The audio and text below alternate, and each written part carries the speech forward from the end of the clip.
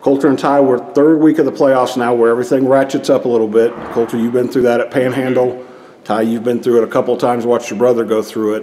What is the intensity level like this week as you guys get ready to face Grapevine? Well, it's definitely, it's obviously super fun, but, it picks up every week after week because, there's no bad teams from here on out. So that's what I think our focus is, really. Yeah, just same thing you said. Ty, you've seen Grapevine. You saw them last year. Does that help get you a little bit more focused? You guys as a defense especially get a little more focused knowing that they moved the ball and did some things, played well against you last year? Yes, sir. They still have that great running back and a good O-line. So it'll be a fun game in the trenches.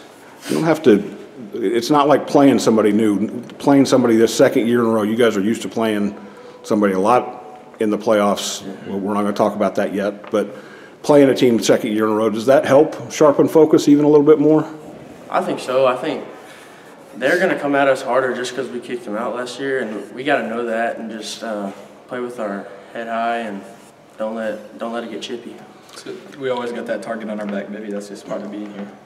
And Colter, we talked a little bit outside. One thing they did well is they got to y'all's offensive line a little bit. They didn't control the game, but they got to you guys a little bit. You weren't here, but watching on video, what do you guys have to do to not let that happen? We just got to out physical them, and then there's no other way around it. You got to have great feet, tight hands, and we just got to go get them. One of you guys, maybe both of you, said out there something that surprised me. You guys haven't come close to your best game yet. Mm-hmm. How far away are you? Because that could be scary to these teams that are getting ready to play you.